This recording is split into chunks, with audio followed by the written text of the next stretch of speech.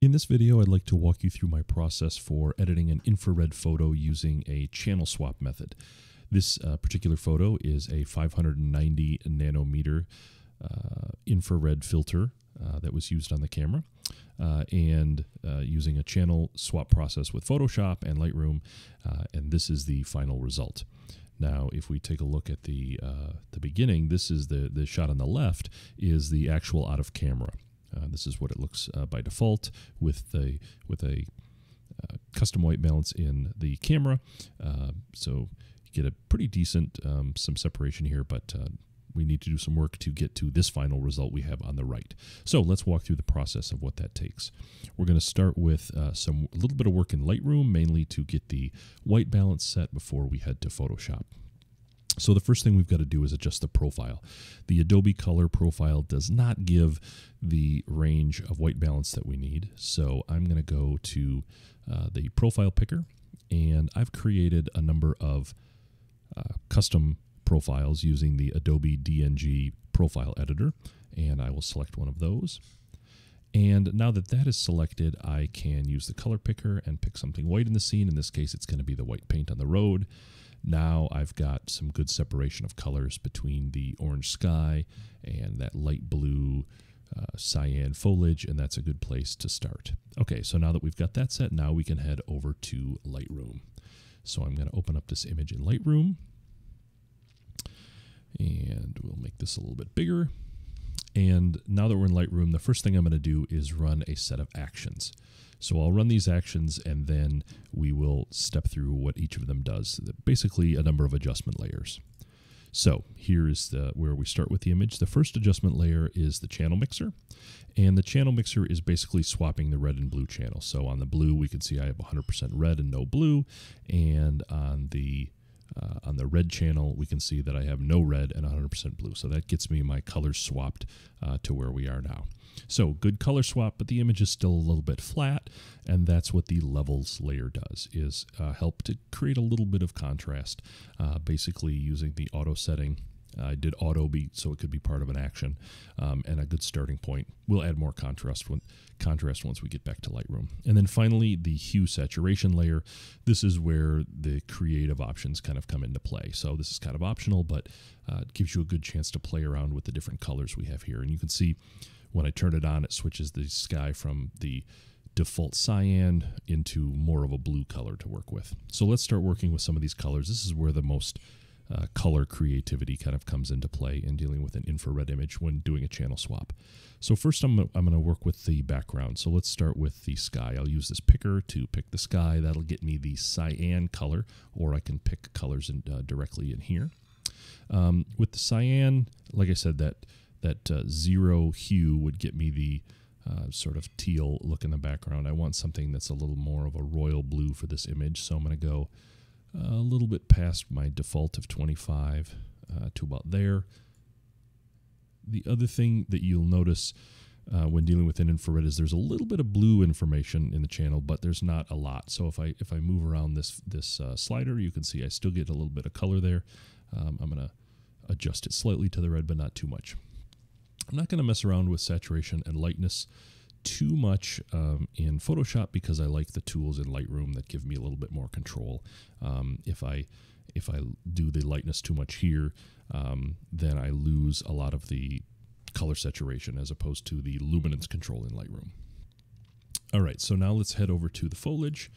By default, we've got a little bit of an orange color. I can, again, use the hue slider. If I go to the right, I'm going to get into yellows and then some neon greens. And if I would go to the left, we've got some orange, pink, fuchsia, red, purple colors going on. So lots of options that you can to take the direction of whatever image you have. In this case, I'm going to go with something a little bit more of a yellow with maybe just a hint of orange. So something right about there looks pretty good. Again, I'm not going to mess with the saturation and lightness at this point. I'm also going to touch the red channel. And in this case, the red channel is, used mostly in the shadows of the foliage and on the tree trunks. And you can see if I slide this around, I can get a little bit more separation. It's giving me another color to work with, which is really nice. You don't always get that in an infrared shot. If I go to the right here and give it a yellow, then it just kind of blends all the yellows together, which doesn't give me as much. It's not as nice of a look. But if I can bring it over a little bit into the orange territory, now I can create a little bit of separation. If I get too much red, it's not a little too strong, but I'm going to just take a little bit, maybe even not much off the default, just to create a little bit of separation. And again, I will play more with the saturation and lightness once I get into Lightroom. Okay, so that's it for Photoshop. So I'm going to just flatten this layer, just save a little bit of space, and save the image. And once that's saved, then we will head over to Lightroom. Okay, so now back in Lightroom, and now basically we've got some cleanup to do, a little more color tweaks, and then some of your traditional sort of landscape things. So first thing I want to do is fix the horizon.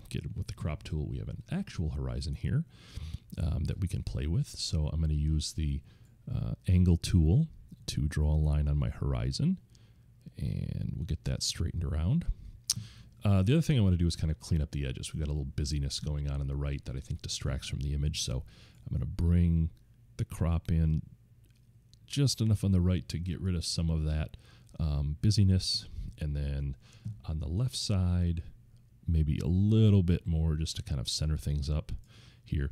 The other thing I want to do is get rid of this bottom border, the white paint here strip, because it's not level the way it was shot. It looks kind of odd, but if I can drag down and make sure none of that is clipping on the edge of the frame, then I think it'll look a little bit better. Okay, so if I see my preview up here on the left, I can see that works good, and I've got my edge taken care of. All right, so my cropping is done. Everything looks a lot better now. The next thing I want to do is just double check my white balance. There's a little bit of blue sort of creeping into this asphalt road, and I want that to be more of a gray. So I'm going to tweak. I think I'm going to do that through a graduated filter. So I'm going to bring a graduated filter here, and I'm probably going to do a number of things with this graduated filter to fix the road. So first thing I mentioned is zero everything out here.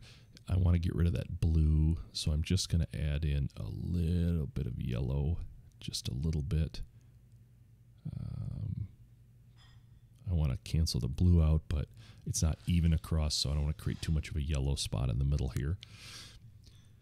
Okay, the next thing that I want to do is I want to add some texture.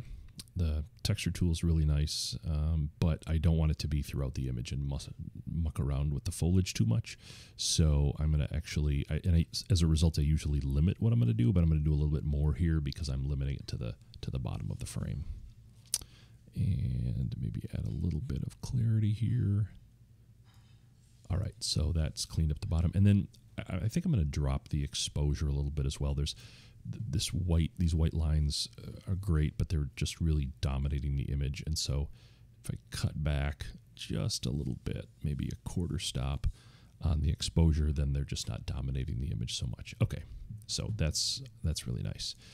So now let's deal with the contrast. We still need more contrast. First thing I'll do is go into the tone curve and add some contrast there. Back at basic tab, we'll do a little bit of regular contrast to get that going.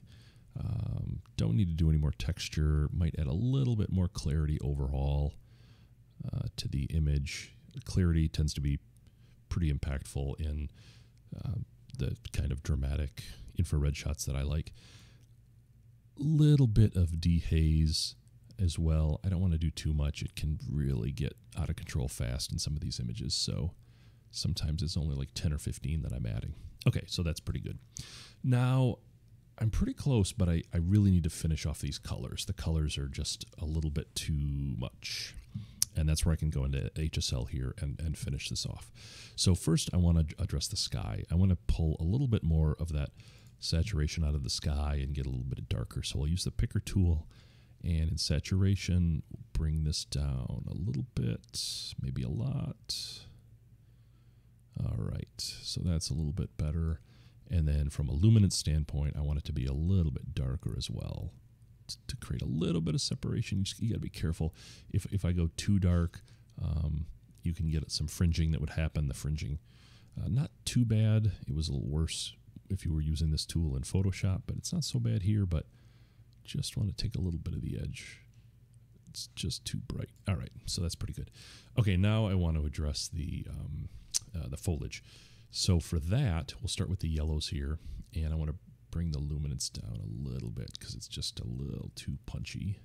And I like the luminance tool here in Lightroom because I still keep a lot of the saturation, and I have control over it here, as opposed to that lightness tool in the color channels that you don't have as much control.